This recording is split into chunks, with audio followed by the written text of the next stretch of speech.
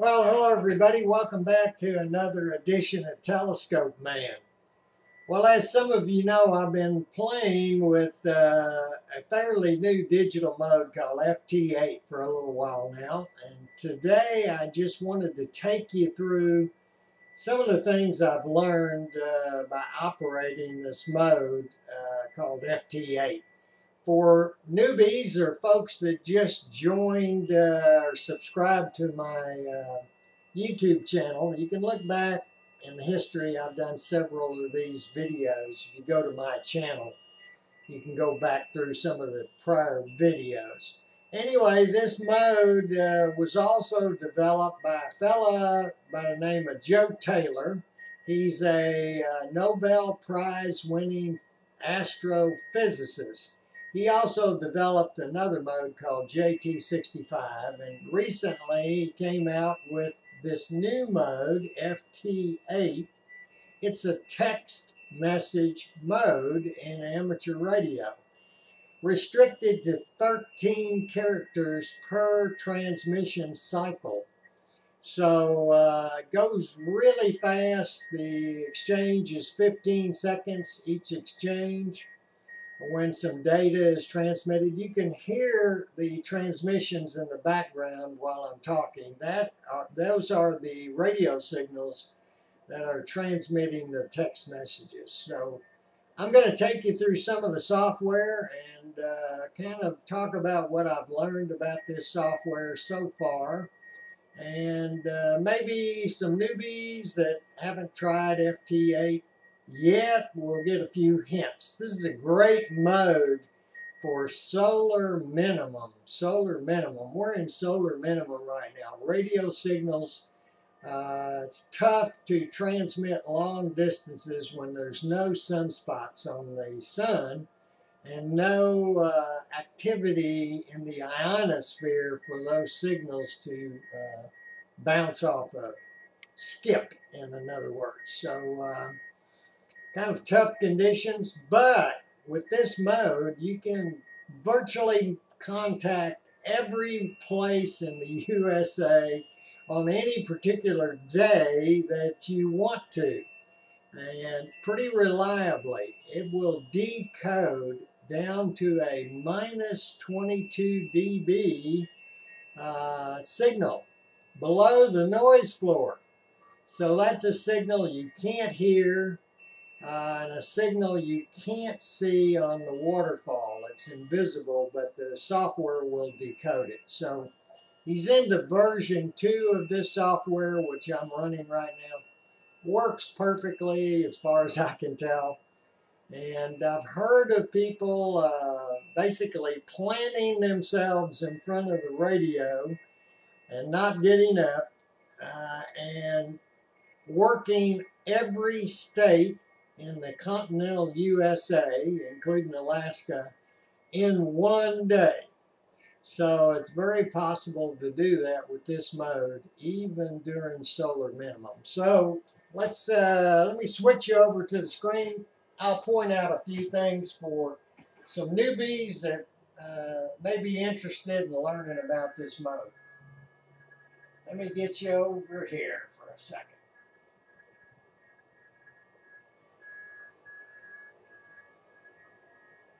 All right, so let's open up the software. I've already got it running. I've already tuned the antenna. I'm on 14.074 on 20 meters, where these guys and girls hang around to text message over the radio. So let's open up this software.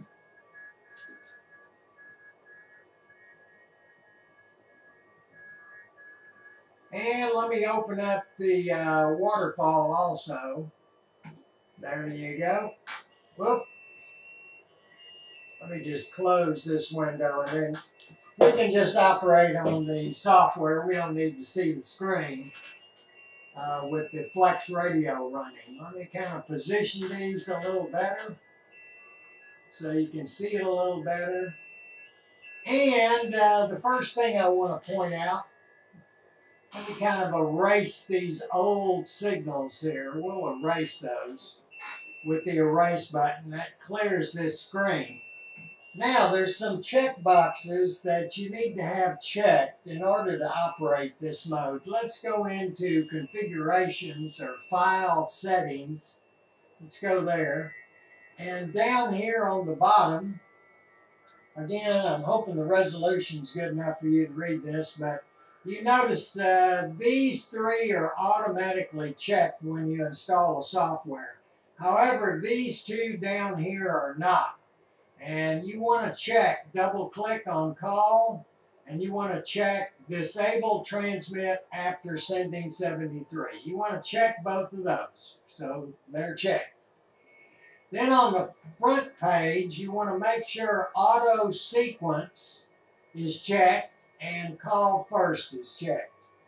So after you've done all that, you're basically, and you've assigned the audio ports correctly, because this software, the radio is actually attached to the computer, so you got to tell the software where the sound is coming from and where you're going to send it to, using the correct audio ports, and you can do that in the software. All right, so we're monitoring right now, and as you can see, it continues to decode signals automatically. Now, these are kind of cryptic signals if you really don't know what you're looking at, but they're very simple signals. If it's not highlighted, notice these are highlighted in green because these people are calling CQ. So if you see a green highlight, and it reads from the bottom up, so you always want to be down at the bottom. You don't want to be up here. You want to be at the bottom. So it's reading everything below this dotted line. That's the latest transmissions. So everything below the dotted line. So if you wanted to talk to this fella, you would double click him, and it would begin a transmission to that person. I think the best way to show you how this works is to actually make a contact. So I'm going to do that right now. Next cycle, I'm going to see if somebody's calling CQ, and I'm going to try to make a contact with that person. Let me check one more thing before we do that. I want to make sure my power is set correctly and my AGC is set to fast. I found that is the best setting for the Flex radio. It may be different with you on your radio, but on mine it's set to fast. No preamps, and I'm going to transmit 38 watts. So everything is set up properly. I've already tuned the antenna. Everything's ready to go. So let's get back over here and wait for the next transmission, round of transmissions.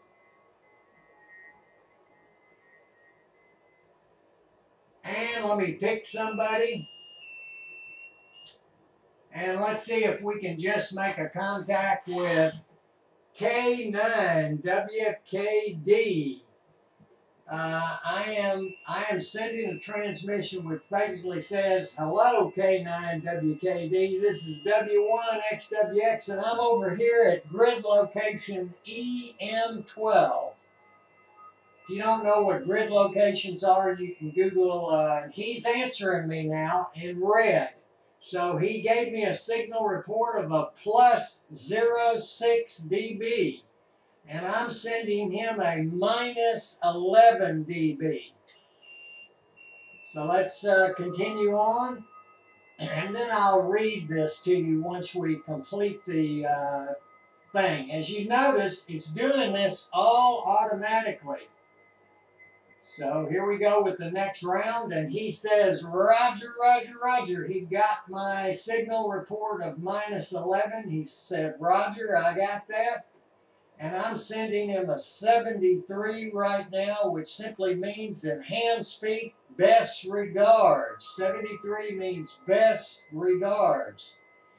And he will probably send me a 73 right back in just a second here, once the transmission is finished. And there it is. And we have completed this transmission. This is a complete transmission right now. So let's kind of read this, and then I'll log him, and you can see me do that. So I originally sent hello K9WKD. Let me turn the sound down so you can hear me perfectly. Hello K9WKD. This is W1XWX over here at EM12. And then he sent me back a reply that said, hello W1XWX. This is K9 WKD, and your signal is a +06. Then I sent him a signal report. I said, okay, hello K9WKD, this is W1XWX, and your signal is received. That's what that R means. Your received signal is a -11. And then he sent me back, hello W1XWX. Roger, roger, roger on that signal report. Then I said, hello K9WKD, this is W1XWX, and 73, which means best regards and thank you and all of that. And then he sent me a final transmission of another 73. So, get you back on my smiling face again here, right here. So that's how a exchange goes. You can see how fast it goes. I don't know, what was that? Maybe a minute and a half, something like that for the entire exchange. In a minute, I will log this contact on both QRZ.com and on Eqsl. Now, once I accumulate a bunch of contacts, I'm not going to do it for just one. That's all I've had today so far. Then I will download my contact file from Eqsl onto my computer. I will do that from Eqsl. Then electronically, I will upload that file to various places on the internet. Now, I've already logged them on QRZ and Eqsl. I already did that. I'm going to do it in a minute. You'll see me. And but later, I'll upload that to Logbook of the World, Club Log, and Ham Radio Deluxe Log. But I'll do that electronically just by uploading. I always hear a lot of grumbly old hams, if that's a word, say, I would never keep my log on the internet because they might go out of business and I'd lose my log. Well, they don't know what they're talking about. I have a copy of the log on my computer that I can back up and do whatever I want to do with it because I downloaded my entire log from Eqsl. I do that probably every 2 or 3 days. So I basically have all my contacts. If they were to disappear tomorrow, all my contacts are on my computer and I back up those contacts to a flash drive. So I always have them regardless of what happens to the computer or the internet. I still have my logs.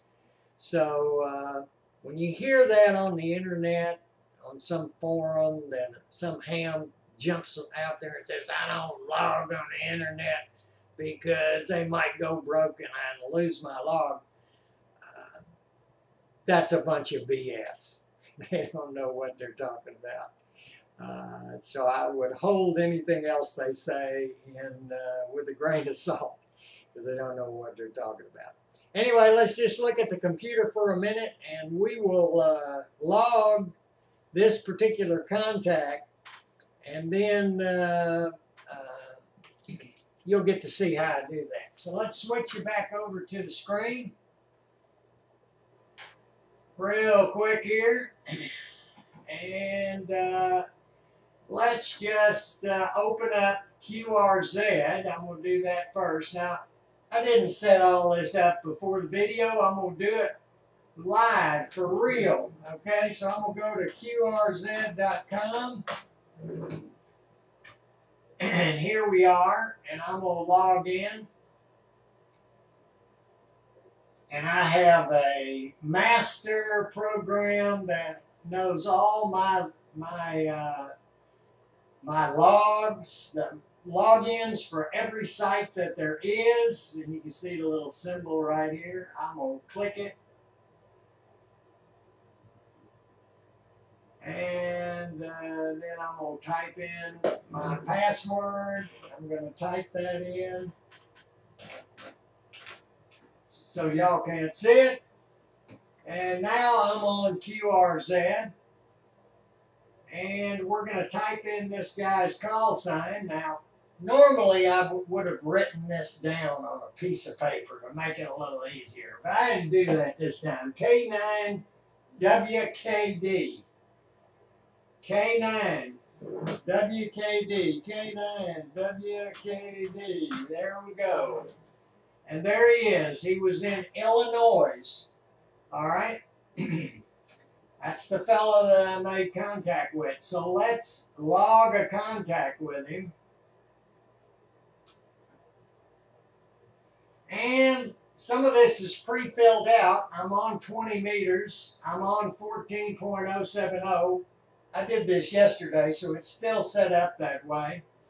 The time is probably a little long. I'm going to go back about 4 minutes just to get a more accurate time.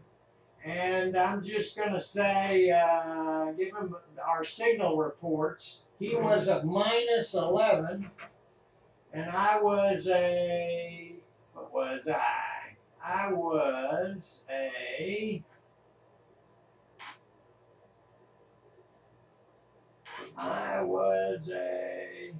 plus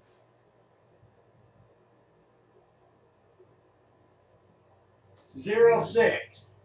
Plus 0.6. My eyes are getting so bad I can't see anymore. Plus 0.6. Even with glasses. And I'm just going to put 73 here. In case he looks at it, he'll see I said best regards. And now I'm going to save this. And of course, he will show up in my log on QRZ as the very first contact. Here he is right here. It shows the time, the band we were on, the frequency, FT8, that's where we were working, his name, and there's my 73. So now let's go over to EQSL and do the same thing.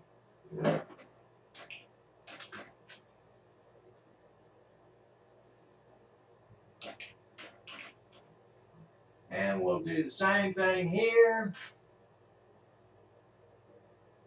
And see this little blinking box? I will bet you money he has already logged me on EQSL. He beat me to it, all right, because I've been talking.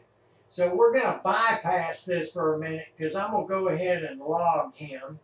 All right, so let's just get away from this window and we'll go... We'll go right here to the little thing that looks like you're writing something with a pencil.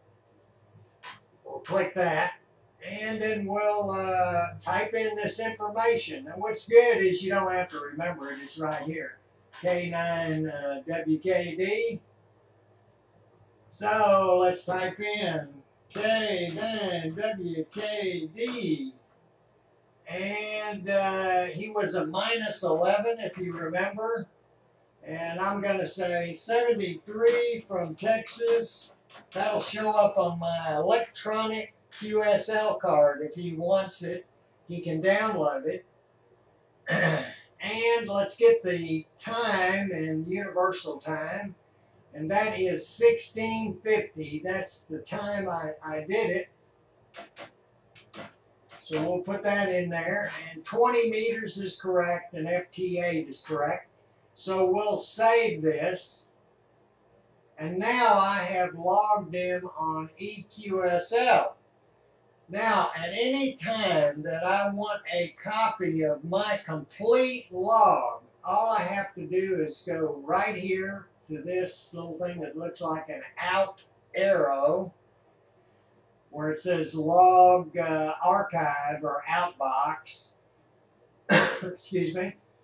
And if you go down to the bottom of that page, there's a spot to download your log in ADI format, which is the format that all electronic logs use.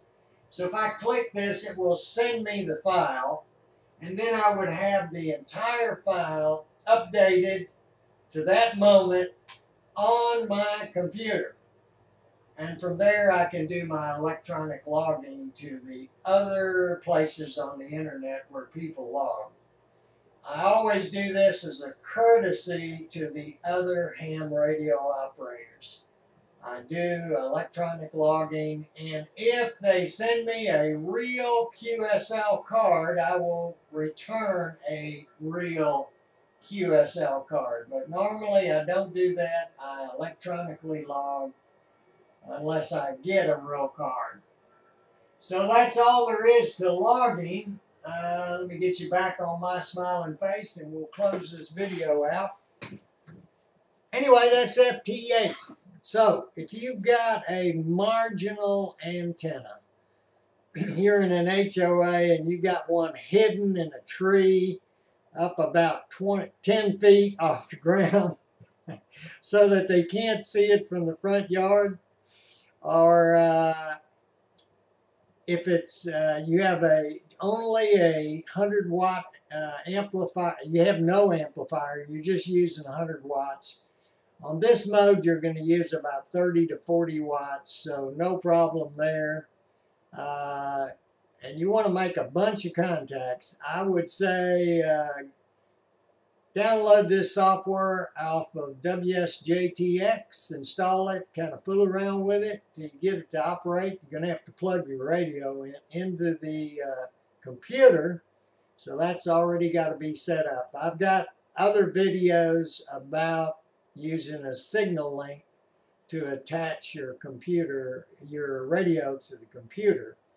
And many modern radios already have a USB port in the back and a built-in sound card. So you can just simply plug the radio into the computer with a USB cable. If you've got a modern radio. Many of them have this. Anyway, with that said, I hope this helped some of the newbies a little bit, kind of showed you what an FT8 contact kind of goes like, and a little bit about logging. As I usually do, I wish you clear skies in 73 and keep looking up to see the greatest show on earth right over your head every single night. Everybody be good. See y'all later.